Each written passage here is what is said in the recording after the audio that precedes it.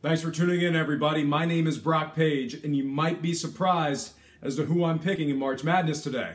If you just can't wait and you want to save yourself some time, check out my picks for this video in the description section below. Once again, I have to remind you that I am not a sports betting expert, nor do I implore you to take any of my picks. A wise man once said, good ain't free and free ain't good. If for some reason you decide to use the free information on this program, you're utilizing it at your own discretion. And with that said, let's get into some picks for the 17th. Michigan State plus 1.5 versus Miami. Total jumped up half a point to an even 126. Currently, Miami's laying 125 on the money line, and at the moment, 55% of the money's on the U to get the job done. Speaking of the U, they struggled against the number as of late, failing to cover in 3 of their last 4 games. They're also covering just 30% of their games as the favorite, and just 33% at the current point spread.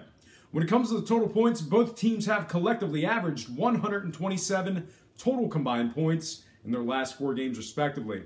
All that said, I'm in full disagreement with the bettors, and I'm taking Michigan State plus 1.5, getting the job done against the spread. On the total points, I am in full agreement with the bettors there, and I'm taking the over 126. And when it comes to the money line cash, I'm taking Michigan State winning this one outright. I'm also adjusting the line and taking Michigan State plus 11.5 as the first pick in my 10-point super teaser.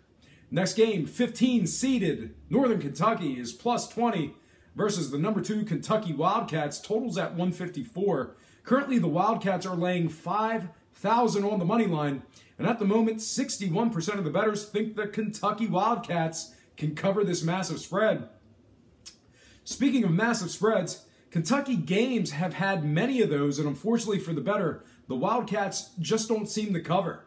Along with failing to cover in 2 of their last 3, the Kentucky Wildcats covered just 35% of their games away from home.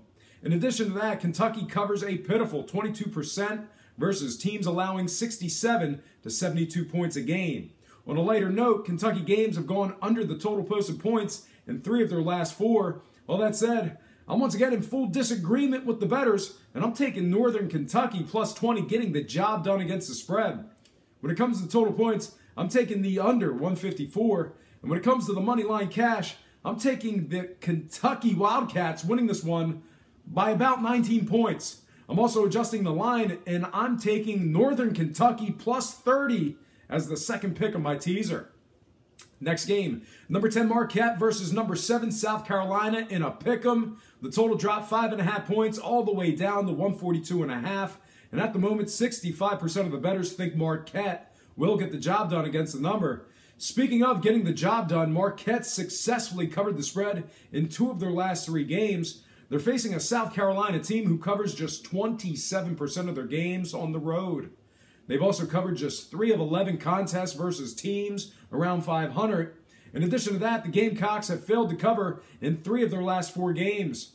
When it comes to the total points, Marquette's last 3 games have all gone over the total posted points. All that said, I got to side with the bettors in this one, and I'm taking Marquette, getting the job done in the pick'em. When it comes to the total points, I'm in full disagreement with the bettors, and I'm taking the over 142.5. I'm also adjusting the line and taking Marquette plus 10 as the third pick of my 10-point teaser. Next and final game for the show, number 14 Kent State versus number 3 UCLA. The betting opened up with UCLA as the 17-point favorite with the total at 161.5. Since then, UCLA is now minus 18.5 against the spread with the total jumping up to 162.5. The Bruins are heavily favored, laying 4,000 on the money line, and at the moment, 66% of the money's on UCLA. Speaking of UCLA, we're still waiting for them to get the job done. They're covering just 33% away from home in just 6 of 20 games as the favorite.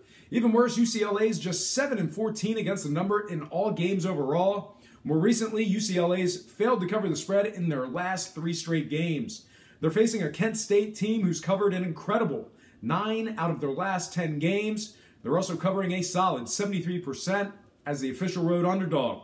On a side note, both teams' games have gone under the line in 3 of their last 4 contests, respectively. All that said, I'm in full disagreement with the bettors, and I'm taking Kent State plus 18.5, getting the job done against the spread. On the total points, I'm also in full disagreement with the bettors, and I'm taking the under 162.5.